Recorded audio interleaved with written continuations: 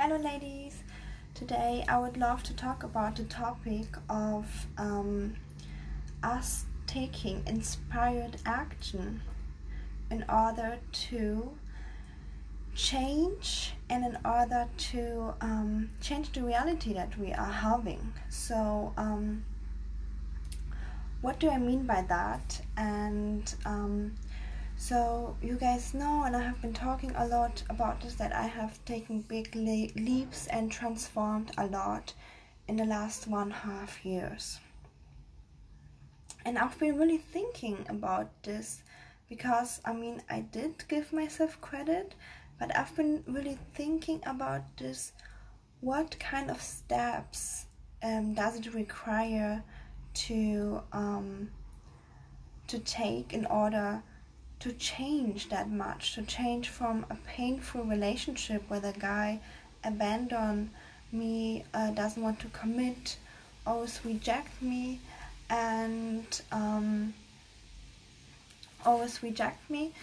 to being and dating really loving man who never abandoned me, always there for me, being so consistent and loving. So first of all, it's really helpful to have a mentor that keeps you accountable and showing you the next steps.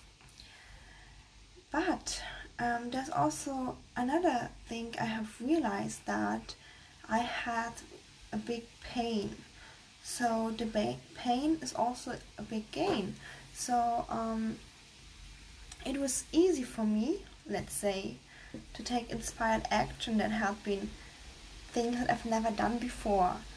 Going out with men who are not my type, who are so nice that it would be even weird for me, who make me feel like, who treat me good, but it wasn't my reality. So even when we consciously say we want love and so on, our nervous system and also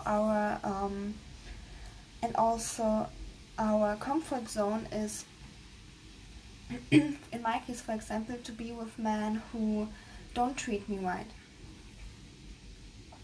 And therefore, I have been taking these big steps, and they have been uncomfortable. But compared to my pain, the reality I was in, those uncomfortable steps had been feeling comfortable. So,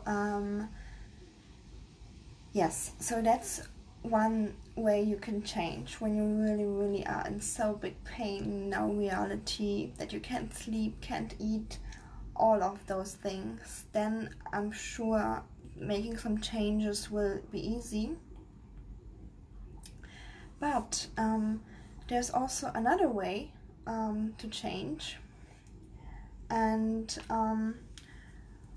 but I've also seen many women who are in big pain, but they don't feel it. They abandon the pain.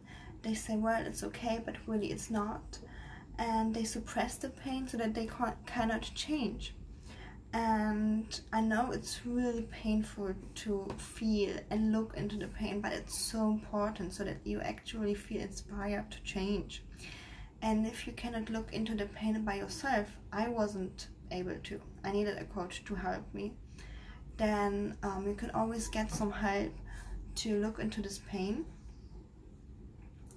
and really transform. So I always feel so sad hearing from my clients or other people that, well, I'm okay, I'm happy with what I have, but the goal from inner work is not to be happy and okay. The goal is to really look into what's really, how you feel really, and no longer abandon your desire to have a fully committed relationship, to be treated well. So yeah, this is the first way you can change.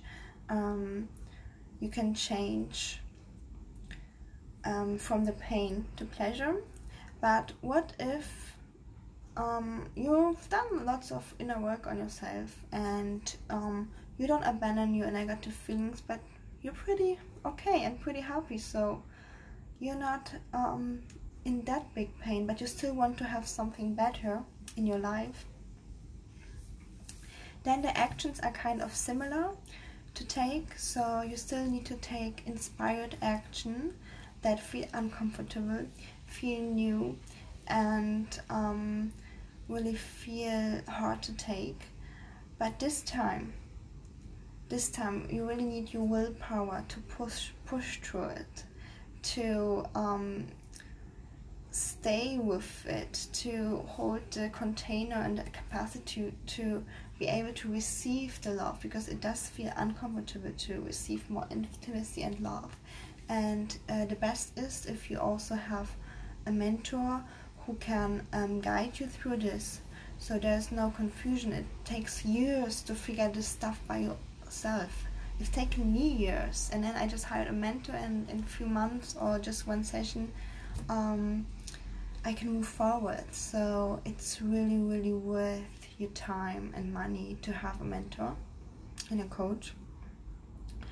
But yeah, if you're still fine with your life and you really don't suppress your pain, then there's still a way to change good for great. And that would need your willpower, inspired action, dedication, and being willing to always take new steps, new things to do, and also go, for example, in dating, go out with men that you think they're not your type.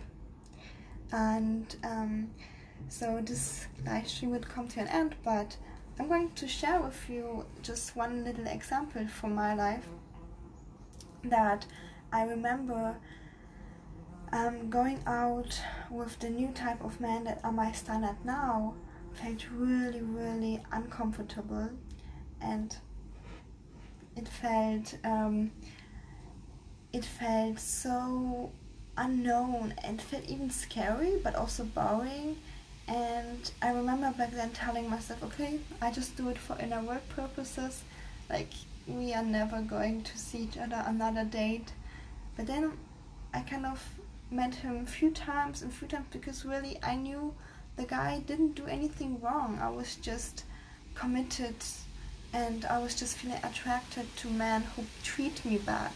So therefore I met him another time, a fourth, fifth, sixth time, and slowly realized, well, that feels good actually, and that became my new reality, to be treated well. But it did take some inspired action to push through the uncomfort of the new reality, and growing sometimes does feel painful.